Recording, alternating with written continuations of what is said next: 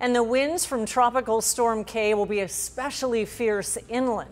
ABC 10 News reporter Madison Weil is live in Alpine, where driving will be treacherous. And Madison, you spoke with some East County San Diegans bracing for tomorrow's weather.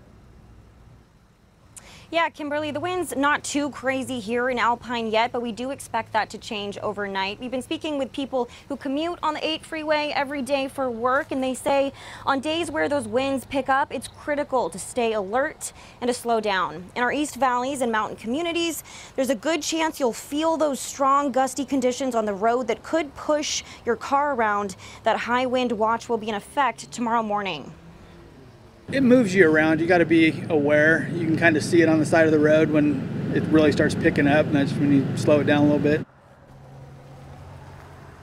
The other concern with the wind is the possibility of downed power lines. As if the heat hasn't been enough to worry about, we spoke with SDG&E. They say they're also gearing up for a busy day of possible outages because of the winds. They're asking people to secure their property and try to prevent any kind of loose debris from flying around and knocking down power lines. If at any time you see a tree in the line, if you see a wire on the ground, please stay away from it. Don't assume it's de-energized. SDG&E added that if you do see a downed power line, you should call 911 and notify their company if you can.